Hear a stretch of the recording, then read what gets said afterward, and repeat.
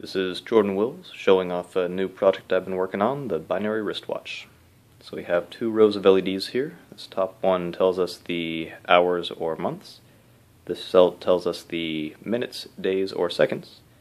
Then this guy signifies that we're looking at the time as opposed to the date or the seconds. Then we got a couple push buttons. So we also have on the silk screen some numbers to tell us that this is the ones column, 2, 4, 8, 16, 32.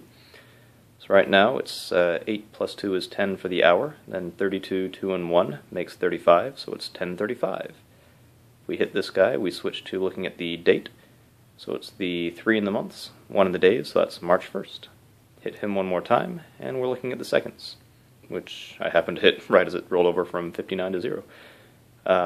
Hit it again, you'll notice that each time the display updates for everything but the seconds, it kind of shifts the values in from the left. You can hit this button and that displays that, or that toggles that if you just want it to blink the new numbers on, as opposed to shifting them in. If we wanted to change the time, press and hold him.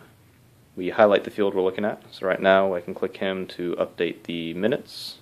Hit him again, we move on to hours. If we switch to 12 p.m., this LED turns on, which signifies p.m. versus a.m. So now we're looking at the time, or the days, months, and now we're back to displaying stuff. Press and hold him, we go to sleep, and that's pretty much it for functionality. I've also got a header up here to connect a programming cable, which doubles as a very fun clasp.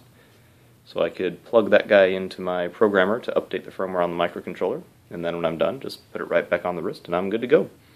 That's it. Hope you enjoyed the video.